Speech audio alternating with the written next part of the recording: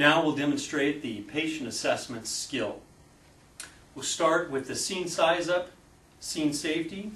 This will include your personal protective equipment, gloves, goggles, mask, gown if necessary.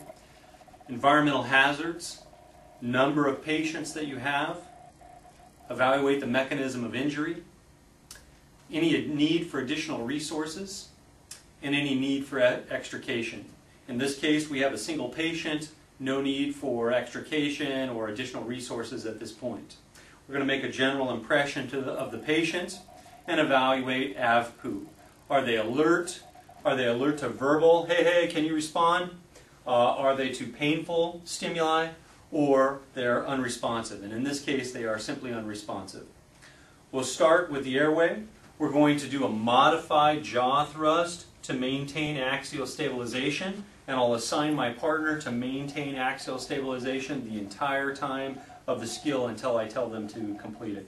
The airway is open, it is clear and patent, there is nothing in the airway, and we're evaluating if they're breathing. Yes, the patient is breathing, and we'll evaluate if they have a pulse, carotid, brachial, or radial, whatever is appropriate. At this point, we've determined the priority of the patient. This patient is unresponsive, so they're a high priority. We need additional resources such as ALS care, and we're going to do a rapid head-to-toe assessment and get them to the hospital as quick as possible. I'm going to assign my partner to get a complete set of vitals. This would include a pulse rate, respiratory rate, blood pressure, pupils, and skin signs. At that point, I've completed my primary survey and I can move to the head-to-toe focused history physical exam. What I'm going to do is start at the head, and I'm going to feel for the head. DCAP, BTLS, deformities, contusions, abrasions, burns, swelling, lacerations, tenderness. I'm going to evaluate the entire back of the head, the top of the head. I'm going to check the eyebrows. I'm going to open up the eyes. Although my partner has checked for pupillary response, I'm going to check the sclera, the conjunctiva, and for any foreign body such as contact lens or prosthetics such as a fake eye. I'll evaluate the bridge of the nose, make sure that it's intact. I'll look inside the nose to ensure there's no blood or CSF fluid. I'll now evaluate the back of the ears, checking for any battle signs, any blood or fluid coming out of the ears, any CSF. I'll evaluate the zygomatic arch, the mandible, maxilla, and I'm going to again look in the mouth to make sure there's no broken teeth or any obvious blood in the airway. At that point, I'm going to move to the neck. I'm going to check for any step-offs, any deformities, contusions, abrasions, swelling, tenderness, lacerations. I'm going to check for trachea to make sure that it is in line. There is no tracheal tug, tracheal shift, jugular vein distension, accessory muscle use, sub-Q emphysema, stoma, or medical alert tag. At this point, I'll move to the shoulders. I'll do offset pressure, one side and then the other. I'll do moderate pressure to see if there's a response, then the other side, and I'll palpate for, again, DCAP, BTLS. I'll do one side, then the other. I'm looking for a symmetrical look to the chest, no obvious injuries. As we evaluate the patient, we will strip off the clothing to ensure that we can auscultate, visualize, and palpate everything.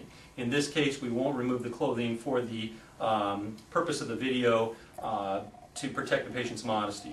Again, we'll palpate, offset pressure, we're checking for symmetry. We'll do a barrel hoop, anterior-posterior pressure, medial-lateral pressure, paradoxal motion, flail segments, any impaled objects, any obvious wounds that we see. At that point, we've completed the chest. We'll move to the belly. We'll use pressure to press and evaluate. We're checking for any pinpoint pain, rebound pain, referred pain, distension, swelling, any obvious injuries or impaled objects that we find across the belly, any rigidity associated with bleeding within the belly. Then we move to the pelvis. We'll do anterior-posterior pressure, medial-lateral pressure. That's known as the barrel hoop, the pelvic girdle, to see if that is intact. We move to the genital area, Make sure that there's no obvious any wounds to the genitalia, any obvious vaginal bleeding, rectal bleeding, any injury to the male genitalia itself. We'll do offset pressure on the femurs as we move down the leg. We'll get to the patella, make sure that it's intact. In the legs, the decap BTLS applies. We'll again do offset pressure all the way down. Move to the other leg, offset pressure, decap BTLS, check to make sure the patella is in place, and offset pressure all the way down. We'll come to the feet. We'll remove the shoes. In doing so, we're going to check for distal function, pulse, sensation, and movement. You have the option to pull the toe of the sock up and cut it and pull it up, or you can move it all the way off depending on the types of injuries that you find. At this point, we remove the sock, so we're going to check for pedal pulses to make sure that they're present and equal.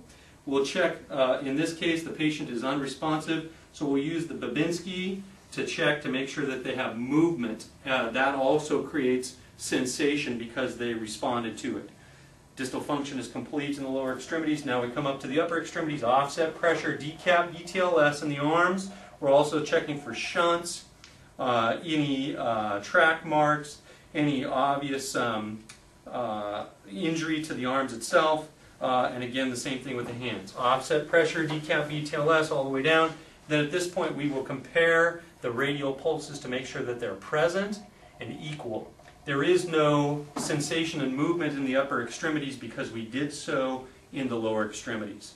At this point, I'm going to need minimum 3 people. My person at the head that's still maintaining axial stabilization, I'll need a person at the chest, 1 at the pelvis, and 1 at the lower extremities. For this purpose, I will just simply demonstrate how we're going to log roll the patient. We'll move the arm in the upward direction, or you can tuck it in tight to the chest wall. At this point, everybody will get into place, and we'll turn the patient toward me on the count of 3. This is known as a log roll. 1, 2, and 3. Everybody moves at the same time, and now we'll do the posterior check. Back of the head, make sure that the spine is in line, no obvious impaled objects, any decap BTLS to the back, any injuries to the buttocks, rectal bleeding, and any injuries that we may have missed on the back of the legs. At that point, we'll go ahead and auscultate lung sounds while we're here in this position. We have completed the posterior area. Now we'll put a backboard in place, and then we'll, on 3, roll the patient 1, 2, 3 back onto the board. Now, we're continuing to maintain axial stabilization, and at this point we will secure the patient to the board. We'll secure the head, we'll secure the chest, the pelvis, and the lower extremities. The backboard is a splint, so we'll again need to check distal function once we've moved them.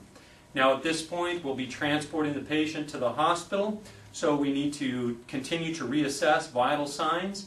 In this case, the patient is a significant injury or an immediate priority, so we need to update vitals every 5 minutes. I'll have my partner do so, and we'll indicate we want a blood pressure, pulse rate, respiratory count, pupils, and skin signs. In addition, if the patient was able to talk to me, in this case they cannot, but if they could, we would do the sample history. At that point, we would just document that information and pass it on to the definitive care providers. That is the completion of the patient assessment, head to toe. As you find a problem, you either document it or address it depending on what the problem is.